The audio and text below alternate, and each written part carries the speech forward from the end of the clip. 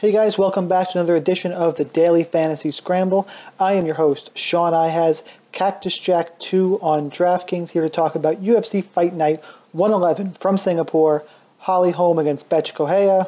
Excuse the prop comedy joke, but this is a Mickey Mouse main event. There are at least 4 or 5 other fights on this card that should be the main event, but we get Holm and Correia, and super early, especially for people on the West Coast. Even here on the East Coast, it's an early card.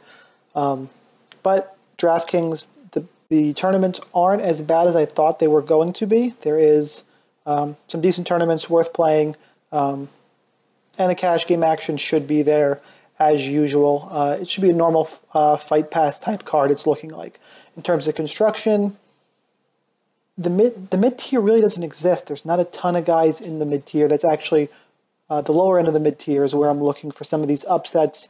But Stars and Scrubs seems to be forced upon you, especially if you're playing multiple lineups. Some of the lines are just crazy. So we'll get into that and jump into here in the Scramble 3 plays I like on DraftKings priced at 8,000 or below. And first up is the guy I'm getting a number 7 ranked fighter in his division, Dong Hyun Kim, the stun gun against Colby Covington. Dong Hyun Kim is 7,700 on DraftKings. He is a plus 185 underdog. Covington's the minus 225 favorite. That seems really, really wide to me. Covington is a good prospect, but he's a prospect still. This is going to be a huge step up from taking down Brian Barberena 12 times and taking down Max Griffin 6 times. He can win the fight, but it's close, and he shouldn't be this big of a favorite in my opinion. Covington is a great wrestler, and he's shown it. His wrestling skills clearly translate to the UFC. Dong Hyun Kim is a very high-level judoka. Great hips, as all judokas have. It's not out of question that he can take down Covington. And my question is, what's going to happen if Covington ends up on his back? Can he get up?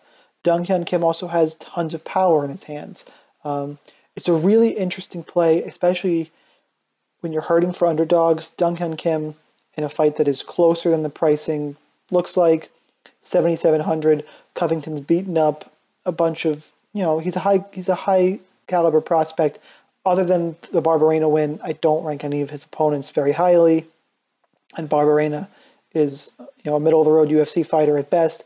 It's a huge step up, and I don't understand the narrative that Covington's going to walk through Kim. If he wins the fight, it wouldn't shock me. I like the value on Kim, and Covington needs to prove it to me against a high-caliber fighter. And I think Covington's going to be really popular. I mentioned I've heard that narrative where people are expecting Covington to blow through Dong Hyun Kim. It's a popularity thing. I'm not all in on the hype yet. I'll take my chances on Dong Hyun Kim, the proven commodity. By the way, he's coming off that win against Tarek Saffiedine, who's also on this card. People are giving him a lot of shit for that. He was a year off before that fight. Clearly didn't look his best. He was serving his time in the South Korean army. It's not like he was injured.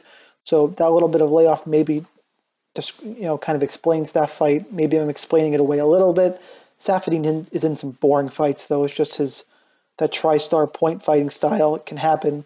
Dong Hyun Kim, heavy hands, can take down Covington, is the proven commodity. I like the value at 7,700. Second pick in the Scramble, we are going to a fighter on a 4-fight losing streak. God, we are hurting for options this week.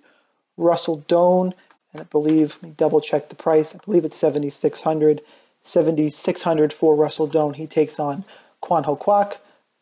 This comes to Russell Doan's back is clearly against the wall. He's lost 4 straight fights. He did take the fight against Mirsad Bektic on a week's notice, I believe. His other losses to Pedro Munhoz, who got caught in a sub. He got decision by Jared Sanders, not Luke Sanders, and a decision against Yuri Alcantara.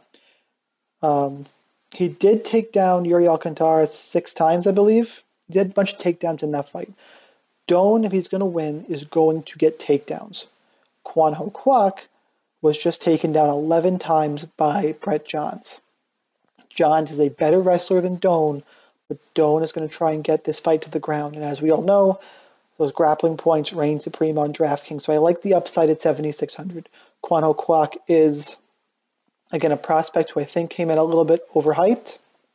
He will have the home court advantage, but it's a 135-pound fight. I don't see it ending a finish. Not a ton of these fights do it at the lower weight classes. Doan's going to try and grapple. Kwok has shown considerable holes in his takedown defense. If Doan wins, he should score very, very well at 7,600. Also fights out of Hawaii with Max Holloway. Again, there's just enough there to make me want to take a shot on Russell Doan in tournaments at least. I don't think he's going to make... He might make my cash game team just because of the pricing. There are a lot of high-priced fighters I do like, but he's on the fringe.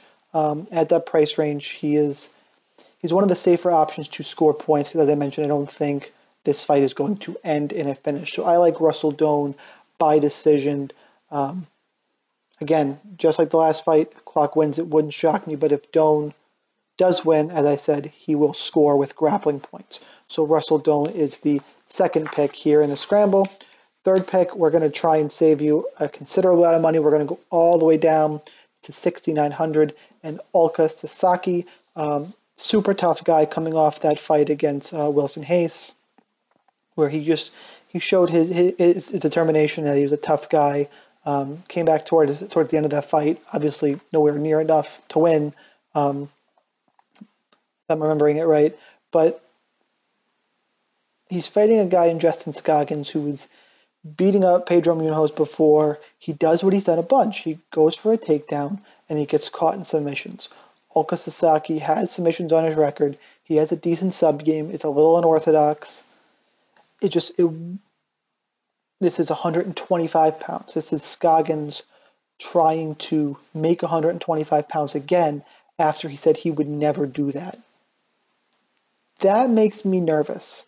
He's going to try and go all the way back down to that ridiculous cut. There's just enough in this fight that for 6,900, I think Ulka Sasaki can get to value.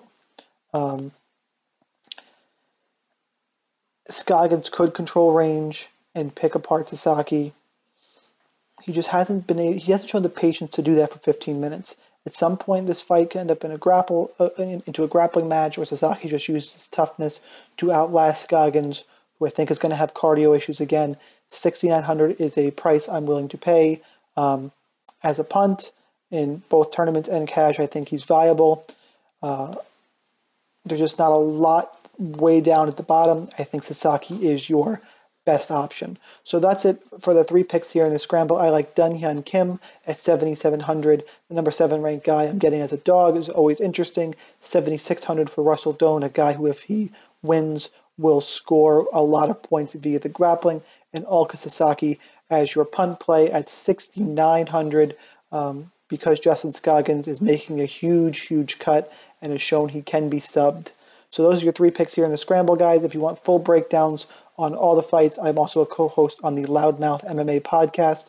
Please go check that out wherever you listen and download your podcasts. Good luck in your contest, and I will see you next week.